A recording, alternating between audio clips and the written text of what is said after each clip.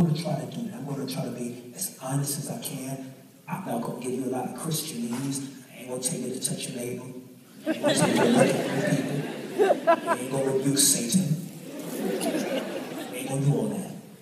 We're going to talk because you invited me, and I take this very serious because I don't want to waste your time.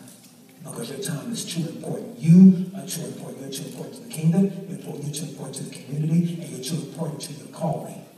Amen. Because your calling, there are people that have a very strong need for you to change their direction. Everybody has a certain amount of souls that they were created to reach.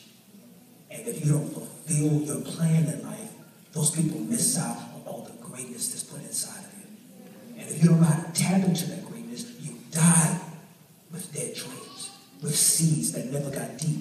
And so everybody misses an opportunity to benefit from your greatness. I'm not going to talk about the plight of black people. I'm not going to talk about the problems that we have. I'm going to let you know that you beat the odds. You've already won. You've already overcome. You're here. And because you're here,